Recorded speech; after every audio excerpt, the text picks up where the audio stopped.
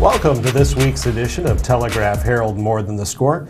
I'm sports editor Jim Leitner, and this is Brenden West, our sports reporter.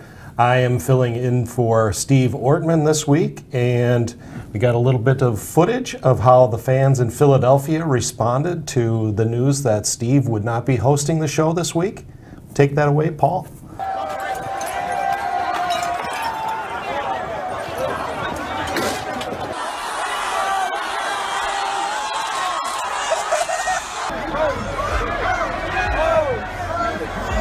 Oh my, I hope everybody's okay over there.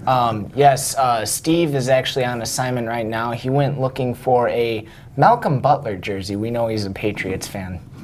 Yeah, I'm sure it's probably being used in a Tide commercial because it's brand new and white and barely all clean and everything. Sorry.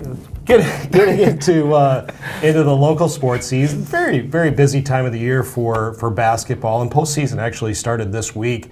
We got some real good primers in the last couple of weeks for boys basketball, which is Brendan's area of expertise. Tell us a little bit about Hempstead's victory over Wahlert last Friday. Very exciting game.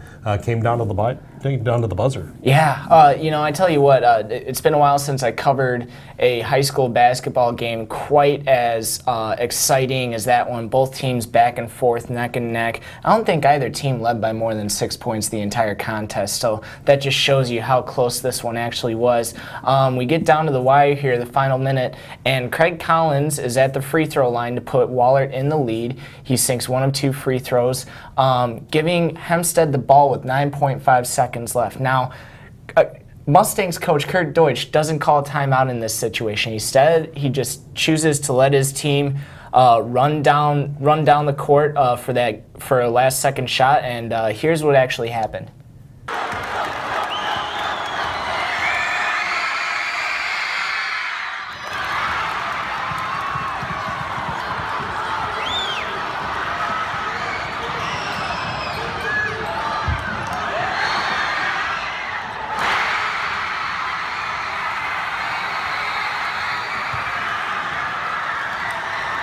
That was Keith Johnson for Dubuque Hempstead making that last second shot. Brendan, I want to ask you about that strategy that Coach Deutsch had. You know, a lot of times you'll see a coach call timeout in that situation, set up a play, and try to make something happen. Tell me about that strategy. Was that the right call? Obviously, it worked out for Hempstead, but is that the right call in that situation for a high school basketball game? Well, Kurt made an excellent point, I think, when I spoke with him after the game. He said that in that situation, the reason why he doesn't like to call timeouts is because you're basically catching most of the time, the best ways to score in basketball are in transition, when you're sort of catching the team off guard. You call a timeout in that situation, maybe Wahlert's able to set up its defense, get the right personnel on the court that it wants. There's no guarantees you're able to inbound the ball well. I liked that situation right there because you're starting to see this creep up a lot.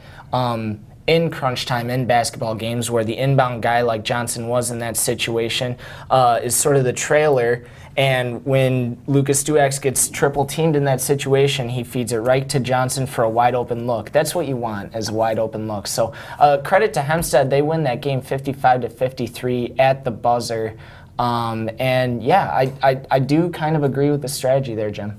I'm having to assume that that's something that they practice and they work on that in that situation and going for it right away. Yeah, well, I mean, I'm sure, I'm not at practices every single day, but I'm sure that these teams are practicing for all kinds of different scenarios, and the way city basketball has kind of been played out these last 3 years since I arrived and started covering this beat. I mean, we've had a ton of nail biters. We've had a ton of really close, exciting games, and the better prepared your teams are for situations like that, the more likely it is you're going to come out on top. So in a competitive environment like Dubuque basketball has been these last few years, these teams are experienced and prepared to get the job done, as Hempstead showed against Wahlert.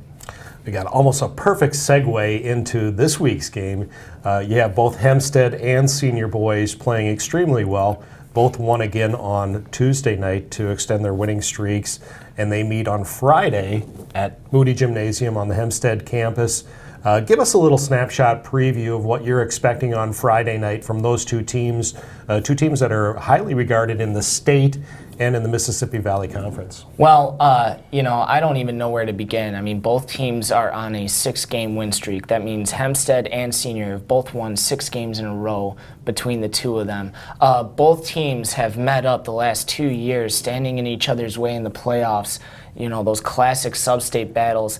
Both teams are in the rankings. Both teams have achieved signature wins this year. Senior most recently against #1 Iowa City West. Hempstead obviously on its 6-game win streak, including against Wahlert, who was ranked at the time. So there's a lot of factors here. And I just want to say, as somebody who's been able to watch this rivalry on the sidelines and the way it's developed, I mean, I had Coach Wendell Eimers for Senior say to me that this is the only time in his long tenure that he's coached on the sidelines for Senior where both programs aren't just good at basketball or aren't just like dead even in terms of the competition, but both programs right now, these last 3 years, are great at basketball. Both programs are worthy of going to the state tournament. And in a way, it's a little bit sad that they won't be meeting up in the playoffs this year unless they both get to the state tournament. So as a reporter and talking to some of the players, I'm almost treating this as possibly the last time we see the Mustangs-Rams rivalry in its current competitive, great iteration on the same floor, at least in this coverage area. So we were able to catch up with a couple players who will most likely be playing their last Senior Hempstead rivalry game, and here's what Lucas Duax and Carter Stevens both had to say following their wins on Tuesday. Carter, you guys were able to shake off maybe a little bit of a rough first half and really pour on the points. You scored 22 in the first half. You guys had 26 in the third quarter alone. So what changed after halftime? Why were you able to maybe get back to your guys' groove that you sort of had against Iowa City West and that you're in league with? Oh yeah, Coach really emphasized us turning the ball over, and a big part of that has to do with me at the point guard position. I wasn't really focused in the start, but second half we got it going. I started distributing the ball, and they were hitting shots. And big part of it is when we get out and run, it's hard to stop us when we're getting out and running. We got great shooters and great finishers, so I'd say we're more focused in the second half.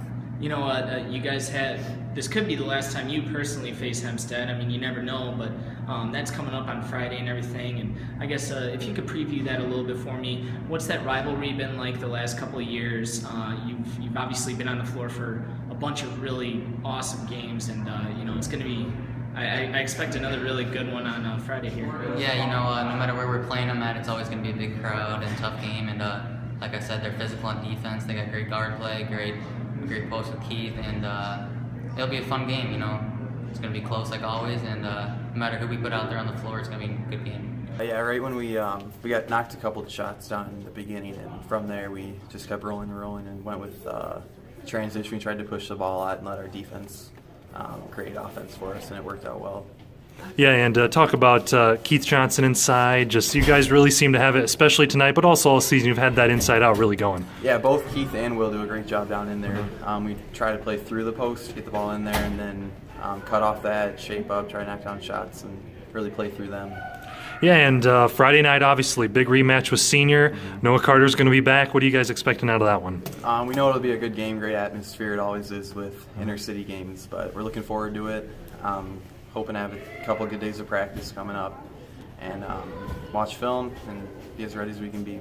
Sure. Now, when you guys are this close with the postseason around the corner, what could a game like this one with Senior really do for you guys moving forward? It can definitely bring in a lot of momentum going into sub-state, winning, now 4 in a row for us. If we can get that 5th one, the conference is still in the picture for us, so it definitely is a big one for us.